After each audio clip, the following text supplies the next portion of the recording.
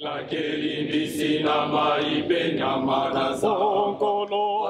Democratic Republic of Congo is one of the largest countries in Africa, with over 80 million people. But what if you have a medical emergency? You might have trouble accessing fast and effective care. Congo medical schools currently don't provide their students with specific emergency medicine training. Most emergency rooms do not have the basic equipment to handle critical medical, trauma, and other surgical cases. That's where an organization like HandUp Congo comes in. It's a small, nonprofit organization working in Congo in collaboration with other individuals and health-oriented groups. With its help, 2 doctors are delivering training and life-saving techniques to medical staff and students across the Congo.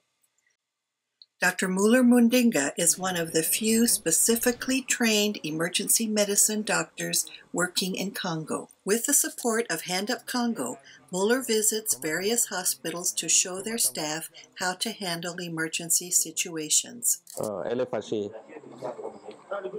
Okay. Bonjour. It's old male, high-grade fever, and diagnosis they are working on malaria. We'll take blood sample for investigations. After that, they will start specific treatment for malaria. Muller inspects a rural hospital to see if the facility is prepared to handle emergency cases. It's not reactive. No. No, not that. Do we have the blood glucose? He has a strong pulse. So 1 week ago, he went in coma and no CT scan here. So they would like to bring the patient in Kinshasa. Here they would like to know if there is a problem inside the brain. So they need CT scan, but the patient can't afford the money to go there.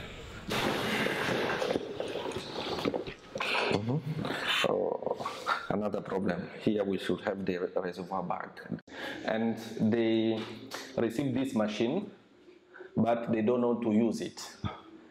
Okay, and this is common in our country, where people are donated things, but no training how to use it. I want you to know how they will know that there is oxygen inside, because no indication, nothing. Operating, you come here to wash hands, rub. It's not running. Yeah. This is not, at this time it's not working.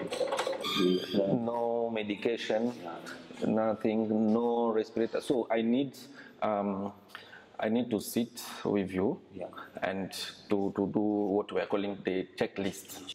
Dr. Muller instructs the staff of a rural hospital how to handle a cardiac arrest situation. Quelle est la bonne manière d'approcher un malade aux urgences?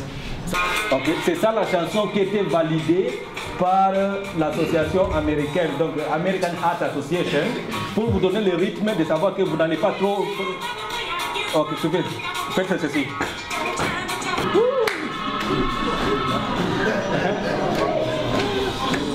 Ok. Ok. Venir, à tour de rôle.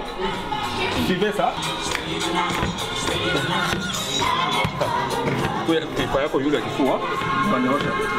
Yes. Ok. Vous prenez maintenant. 1, 2 et 3. Oui. Ça correspond. Ça correspond à ça. Vous pouvez avoir vos manières de le faire. Quand vous dites 1, 2 et 3 et 4 et 5, c'est comme stay in life. Ok, c'est la même chose. Dr. Vera Sistenich is a specialist emergency physician working in Australia. She has traveled to hospitals across the Congo to teach time-critical, life-saving interventions. The Democratic Republic of Congo is one of the poorest countries on earth, where the top 10 causes of mortality still include largely preventable diseases. Why is this the case? Well, this is largely a symptom of extreme poverty and very limited access not only to medical equipment, but also to the most basic medical knowledge. Just a few pieces of simple equipment, along with a little sound knowledge, can stand to improve or even save lives. So we at HandUp Congo, a small non-profit organization, work with the Universite Protestante au Congo, or UPC, which is a very well-respected university. It now trains doctors across the Congo and has a network of training hospitals scattered across the country. We have travelled to these hospitals and, to date, have trained over 400 doctors, nurses and medical students in skills such as basic life support, advanced life support, resuscitation, bedside ultrasound, and other time-critical interventions, which form the essence of emergency medicine.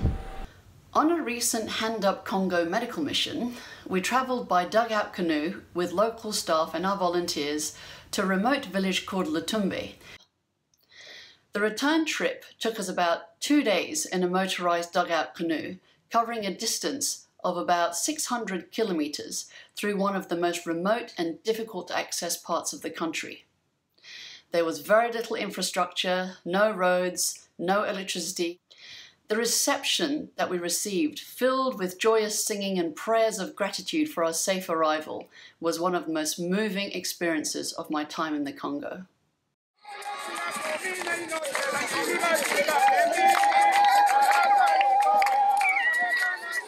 Dr. Vera's trip with HandUp Congo, up a tributary of the Congo River to a hospital in the remote village of Lutumbe, facilitated local doctors' ability to save lives in emergency situations. Parce qu'avant, on perdait beaucoup de malades.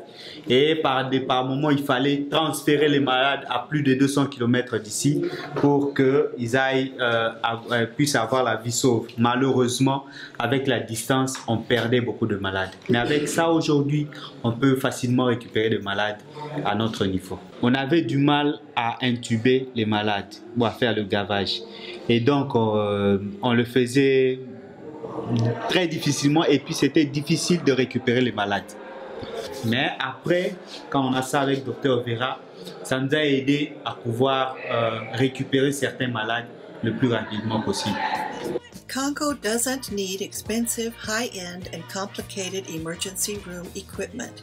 It needs effective training of its medical staff and some simple life-saving tools.